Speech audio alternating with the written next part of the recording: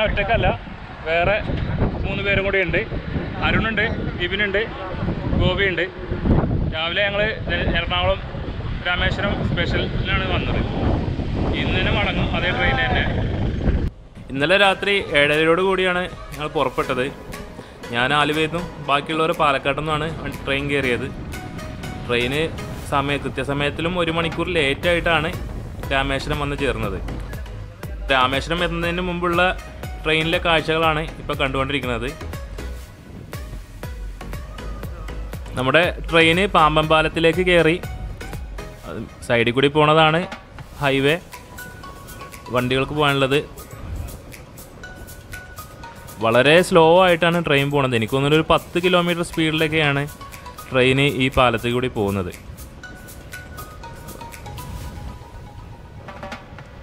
നമ്മളിപ്പോൾ പാമ്പൻ പാലത്തിൻ്റെ ഉയർത്താവുന്ന ഭാഗത്ത് എത്തി.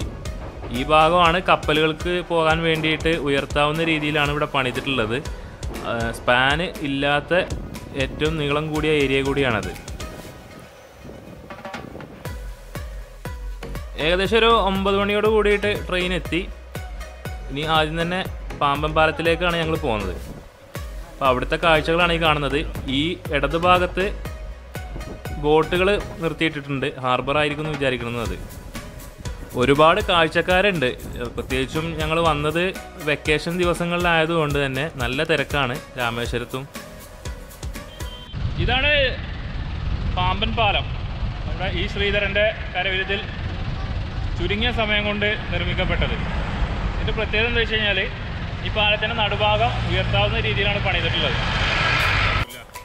പാലത്തിൻ്റെ ഉയർത്താവുന്ന ഭാഗമാണ് ഈ കാണുന്നത്. അതിൻ്റെ താഴത്തു കൂടി ഒരു മീൻ പിടിക്കുന്ന ബോട്ട് പോകുന്നുണ്ട്. കപ്പലുകൾക്ക് കടന്നു പോകാനാണ് ഇത് ഉയർത്താവുന്ന രീതിയിൽ ഉണ്ടാക്കിയിട്ടുള്ളത്. ഞങ്ങൾക്ക് ഏതായാലും പാമ്പൻ പാലത്തിൽ കൂടി ഒരു ട്രെയിൻ കടന്നു പോകുന്ന വ്യൂ കൂടി കിട്ടി. നമ്മൾ ട്രെയിനിൽ നേരത്തെ ഈ റൂട്ടിൽ കൂടി തന്നെയാണ് വന്നത്. പക്ഷേ അപ്പോൾ നമുക്ക് ട്രെയിൻ പോകുന്ന ആ ഒരു ഭംഗി നമുക്ക് കാണാൻ പറ്റില്ല. ഇപ്പോൾ മറു സൈഡിലുള്ള റോഡിൽ നിന്ന് കാണുമ്പോൾ നമുക്ക് അറിയാൻ പറ്റും ആ ട്രെയിൻ പോകുന്ന വേഗത എല്ലാം. 1964 ഇതുപോലെ ഒരു ട്രെയിനാണ് കടലിലേക്ക് എറിയപ്പെട്ടത്.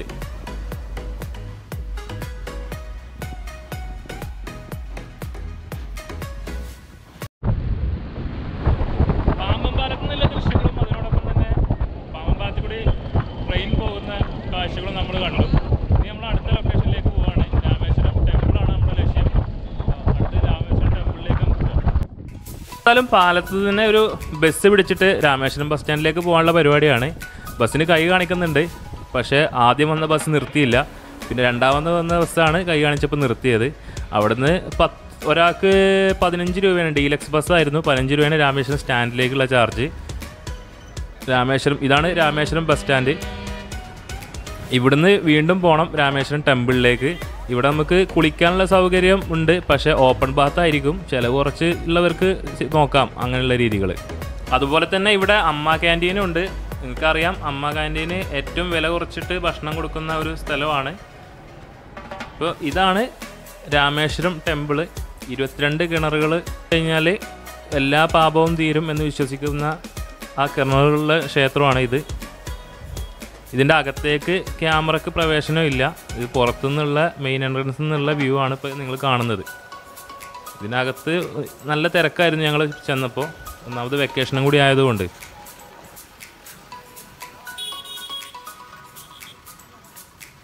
രാമേശ്വരം ടെമ്പിൾ കണ്ടിട്ട് ഭക്ഷണം കഴിച്ച് ഞങ്ങൾ നേരെ പോയത് പഞ്ചമുഖി ഹനുമാൻ ക്ഷേത്രത്തിലേക്കാണ്.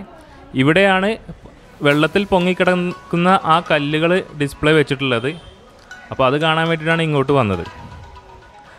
രാമേശ്വരം പ്രധാന ക്ഷേത്രത്തിൽ നിന്ന് ഒരു 3/4 കിലോമീറ്റർ ദൂരമാണ് ഇങ്ങോട്ട് ഉള്ളത്. വീഡിയോ എടുക്കാൻ പാടില്ല എന്ന് എഴുതി വെച്ചുകൊണ്ട് പിന്നെ അകത്തുനിന്ന് വീഡിയോസ് എടുത്തിട്ടില്ല. ഇത് ആ ക്ഷേത്രത്തിന് നേരെ പുറത്ത് കാണുന്ന വേറൊരു ക്ഷേത്രമാണ്. നല്ല ഭംഗിയുണ്ട് ഇത് കാണാൻ. അകത്തേക്കൊന്നും കയറിയില്ല. ഇതിവിടെ സൈഡിലുള്ള കൊത്തുപണികളൊക്കെ നശിച്ചു പോകാതിരിക്കാൻ വേണ്ടി ഗ്ലാസ്സൊക്കെ ഇട്ട് സംരക്ഷിച്ചിട്ടുണ്ട്. തൊട്ടടുത്ത് തന്നെ കിടക്കുന്ന വേറൊരു സംഭവമാണ്. ക്ഷേത്രമാണെന്ന് തോന്നുന്നു. പക്ഷേ ഇതിനകത്തേക്കൊന്നും കയറിപ്പോയില്ല. ഇതിൻ്റെ ഫ്രണ്ടിൽ തന്നെ പാലായി കടയുന്ന ഒരു ശില്പം നല്ല ഗ്രാൻഡായിട്ട് ചെയ്തു വെച്ചിട്ടുണ്ട്.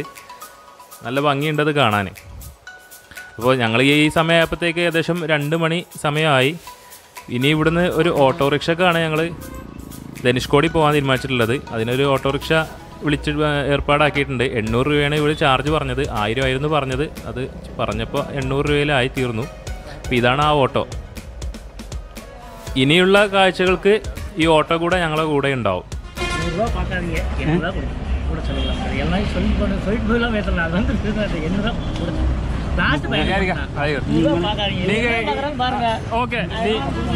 இடம் மட்டும் கரெக்டா காமிங்க. ஒவ்வொரு பாயிண்ட்டும் நீங்க சொல்லி காமிங்க. கடைசி போயிடுறேன். நீ சொன்ன பாயிண்ட் காமிச்சு 2 ரூபா கொடுங்க. அதான் ரூட்ல எங்க பாயிண்ட் இருக்குங்க சொல்லிக்கிறேன். இந்த இடத்துல உங்களுக்கு தான் தெரியும். கடைசி இடம் நமக்கு லோக்கல் கோயில் வேண்டாம்ல, எது வேண்டாம்ல, எது வேண்டாம். தனுஷ்கோடி கடைசியா போயிட்டு அந்த கடற்கரை இடம்ல காமிங்க. அப்போ ഇപ്പോൾ 700 രൂപയായിരുന്നു പുള്ളിയോട് സംസാരിച്ചിരുന്നത്. പിന്നെ പുള്ളി ട്രിപ്പ് എടുക്കാൻ വന്നപ്പോൾ എങ്ങനെയായാലും 800 തരണം എന്നുള്ളതാണ് ഇപ്പോൾ പറഞ്ഞത്. എന്തായാലും അത് നോക്കിയില്ല, കാരണം ടൈം വേസ്റ്റ് ചെയ്തിട്ട് കാര്യമില്ല. ധനുഷ്കോടി പോകട്ടെ, ഞങ്ങൾ ഓട്ടോറിക്ഷക്കാണ് പോകുന്നത്. 4 ആളുണ്ട്. ചാർജ് കുറച്ച് കൂടുതലാണ്, 800 രൂപ പറയണേ. ഏതായാലും ഇപ്പോൾ നോക്കില്ല, 4 ആളുള്ളതല്ലേ അവിടെ പോകുന്നത് ഉണ്ട്. ധനുഷ്കോടി ലാസ്റ്റ് വരെ നല്ല റോഡാണ്, ഒട്ടും കയറ്റവർക്കുമല്ല, അധികം വളവുകളും ഇല്ല. പോകുന്ന രാമേശ്വരം കഴിഞ്ഞുകൊണ്ട് തന്നെ നമുക്ക് റോഡിൻ്റെ 2 സൈഡുകളിൽ കാറ്റാടി മരങ്ങളൊക്കെ കാണാം. ഇതൊക്കെ ഫോറസ്റ്റ് ഡിപ്പാർട്ട്മെൻറ്റിൻ്റെ കീഴിലാണെന്നാണ് ഓട്ടോറിക്ഷക്കാരൻ പറഞ്ഞത്.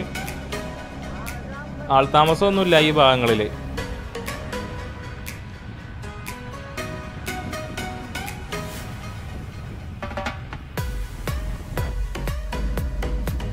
തിരിച്ചു വിടുക എന്നൊക്കെ പറയില്ലേ, അതേപോലെയാണ് ഓട്ടോറിക്ഷ പോകുന്നത്. അതിൻ്റെ മാക്സിമം സ്പീഡിലാണ് പോകുന്നത്. കാരണം നോക്കാനൊന്നുമില്ല, ഒഴിഞ്ഞ റോഡാണ്, സ്ട്രെയിറ്റ് പോയാൽ മതി.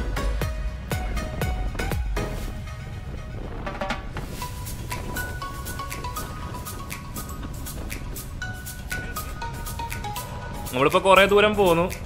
അപ്പോൾ നിങ്ങൾക്ക് കണ്ടാൽ അറിയാൻ പറ്റും, റോഡിൻ്റെ 2 സൈഡിലും കാഴ്ചകളായി. കാഴ്ചകളെന്ന് പറയുമ്പോൾ വെള്ളം, കണ്ണെത്താ ദൂരത്ത് വെള്ളം 2 സൈഡിലും.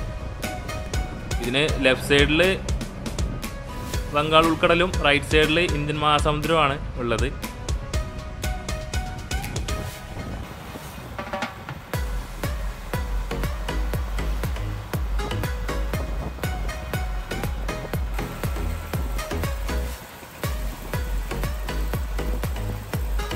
അതുകൊണ്ട് ഒരു പരുന്ത് കൂടെ നമ്മളെ കൂടെ പറക്കുന്നുണ്ട്. അടിപൊളിയാണ്. ധനുഷ്കോടിയിൽ വന്നു കഴിഞ്ഞാൽ എല്ലാ കാഴ്ചകളും ഒരേപോലെ തോന്നുന്നുണ്ടെങ്കിലും പക്ഷെ നമുക്ക് ഒട്ടും ആവർത്തന തോന്നില്ല. അത്ര മനോഹരമാണ് കാഴ്ചകൾ.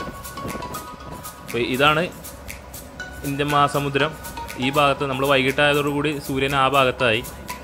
അതുകൊണ്ട് ആ വെയിൽ കാണുമ്പോൾ നിങ്ങൾക്ക് അറിയാൻ പറ്റും കടലിൽ നേലടിച്ച് കാണിക്കുന്നത്.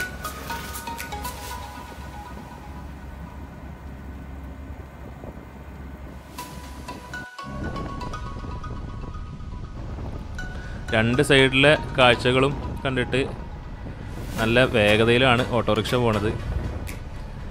ഇവിടെ ഒരു മയിൽക്കുറ്റിയുണ്ട്. ധനുഷ്കോടി 11 കിലോമീറ്റർ. ഇനി 11 കിലോമീറ്ററും കൂടി പോയി കഴിഞ്ഞാൽ നമ്മൾ ധനുഷ്കോടി എത്തി. പക്ഷേ അതുവരെയുള്ള കാഴ്ചകൾ നമുക്ക് ശരിക്കും ആസ്വദിക്കാവുന്ന കാഴ്ചകൾ തന്നെയാണത്.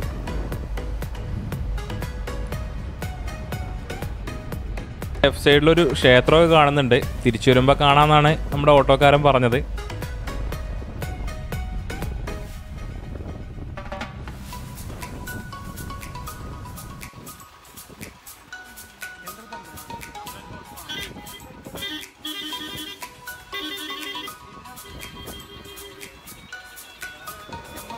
അപ്പം നമ്മൾ ധനുഷ്കോടിയുടെ അവസാനത്തെ പോയിൻ്റായ അരിച്ചൽമുന എത്തി.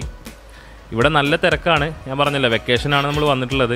ഇല്ലെങ്കിൽ ഇവിടെ ഇത്രയൊന്നും ആൾക്കാരുണ്ടാവില്ല. അത്യാവശ്യം ട്രാഫിക് ജാം ഉണ്ട് എന്നുള്ള പറയുന്ന പോലെ തന്നെയാണ് ഇവിടുത്തെ കാര്യങ്ങൾ. കടലിൽ ഇറങ്ങി കുളിക്കരുതെന്ന് ബോർഡ് വെച്ചിട്ടുണ്ടെങ്കിലും ഒരുപാട് ആളുകൾ ഇവിടെ ഇറങ്ങി കുളിക്കുന്നുണ്ട്.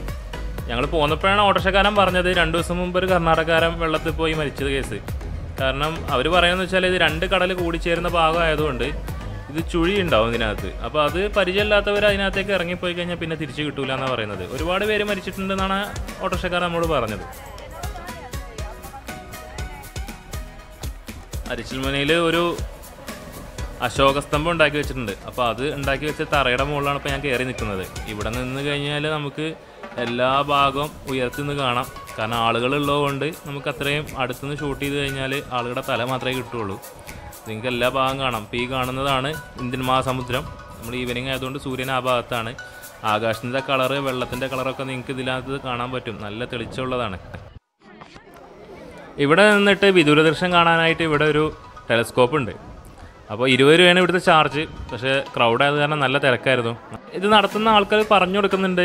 നേരെ നോക്കുമ്പോൾ ഒരു മണൽത്തിട്ട കണ്ടോ, അത് കഴിഞ്ഞിട്ടൊരു തിട്ട കണ്ടോ, അത് കഴിഞ്ഞിട്ടൊരു കറുപ്പ് കണ്ടോ, അതാണ് ഇന്ത്യയുടെയും ശ്രീലങ്കയുടെയും ബോർഡർ എന്നൊക്കെ പറഞ്ഞു കൊടുക്കുന്നുണ്ട്. പക്ഷെ നല്ല തിരക്കായിരുന്നു. അത് ഒട്ടും ട്രൈ ചെയ്യാനുള്ളൊരു പറ്റിയ അവസ്ഥ ആയിരുന്നില്ല. ഇതാണ് ഞാൻ നേരത്തെ കയറി നിന്ന അശോകസ്തംഭമുള്ള ആ തറ, ഉയരത്ത് നിൽക്കുന്നത്.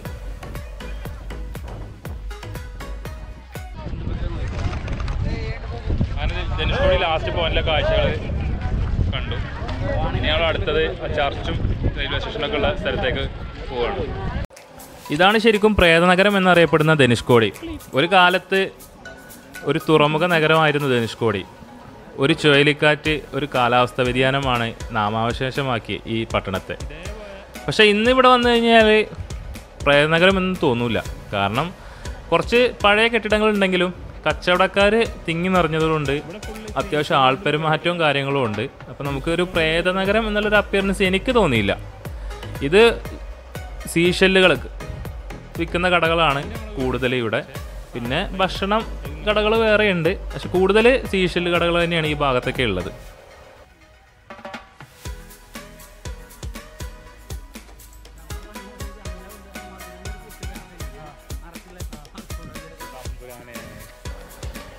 ഇതാണ് പോർച്ചുഗീസുകാർ നിർമ്മിച്ച 1964 തകർന്നു പോയ പള്ളി.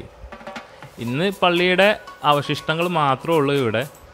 മേൽക്കൂരയോ കാര്യങ്ങളോ ഒന്നും തന്നെ ഇതിനില്ല. ഇവിടെ ബോർഡ് വെച്ചിട്ടുണ്ട്, ഇതിൻ്റെ കല്ലുകൾ പൊളിച്ചു കൊണ്ടുപോകരുത് എന്നുള്ളത്. ഇത് ശരിക്കും നമ്മൾ ആ പവിഴപ്പുറ്റുകൾ വെച്ചിട്ടുണ്ടാക്കിയതാണ്. അതായത് നമ്മൾ ആ പൊങ്ങിക്കിടക്കുന്ന കല്ലുകളുണ്ടല്ലോ വെള്ളത്തിലുള്ള, ആ കല്ലുകൾ വെച്ചിട്ട് തന്നെയാണ് ഈ പള്ളി ഉണ്ടാക്കിയിട്ടുള്ളത്. ഇതിൻ്റെ കല്ലുകൾ കണ്ടാൽ മനസ്സിലാവും. ആ കല്ലും മണ്ണും ചേർത്തിട്ടാണ് ഇത് ഉണ്ടാക്കിയിട്ടുള്ളത്.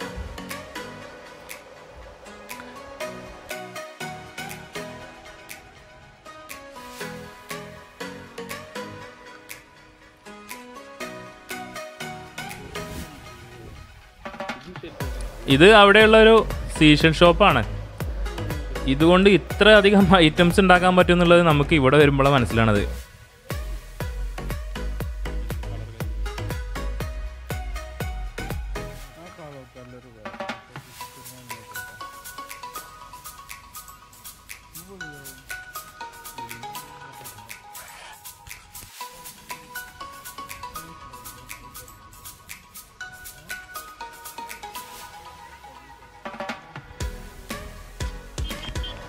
അപ്പോൾ പള്ളിയുടെ നേരെ ഓപ്പോസിറ്റ്, അതായത് റോഡിൻ്റെ മറുവശത്താണ് പഴയ റെയിൽവേ സ്റ്റേഷന്, അതുപോലെ പഴയ സ്കൂളൊക്കെ ഉള്ളത്. അപ്പോൾ നമ്മൾ റോഡിൽ നിന്നുള്ള വ്യൂ ആണ് ഇപ്പോൾ കാണുന്നത്. ആ വലതുഭാഗത്ത് കാണുന്നതായിരുന്നു പഴയ റെയിൽവേ സ്റ്റേഷന്.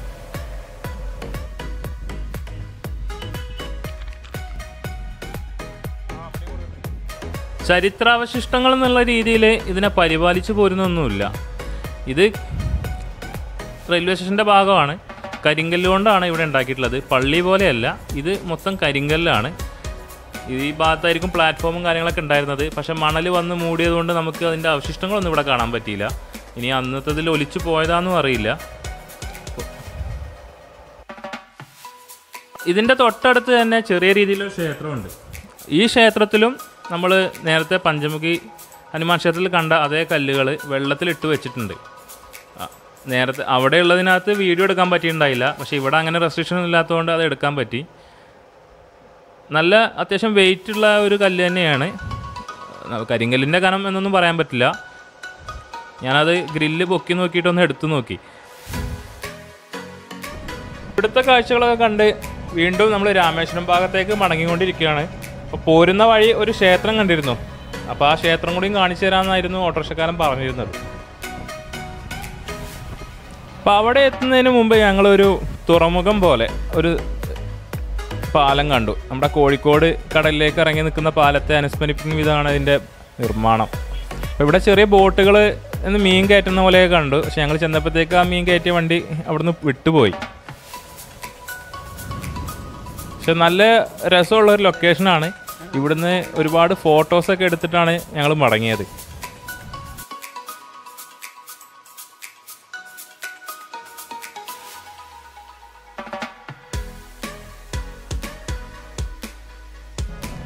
തിരിച്ചു വരുമ്പോൾ കുറേ കാറ്റാടി മരങ്ങൾ കണ്ടു.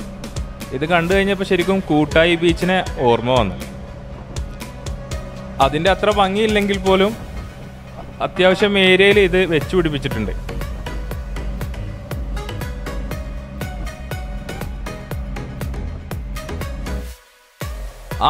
ദൂരെ കാണുന്നതാണ് ധനുഷ്കോടി റൂട്ടിലുള്ള ഞങ്ങളുടെ അവസാന ലൊക്കേഷൻ.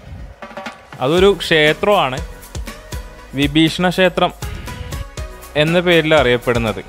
അപ്പോൾ ഇവിടുന്ന് വലത്തോട്ട് തിരിഞ്ഞിട്ട് റോഡ് ഡൈവേർഷൻ എടുത്തിട്ട് വേണം അങ്ങോട്ട് പോകാൻ. അധിക ദൂരമൊന്നുമില്ല, അത് കണ്ടില്ല, നോക്കിയാൽ കാണുന്ന ദൂരം തന്നെയുള്ളൂ.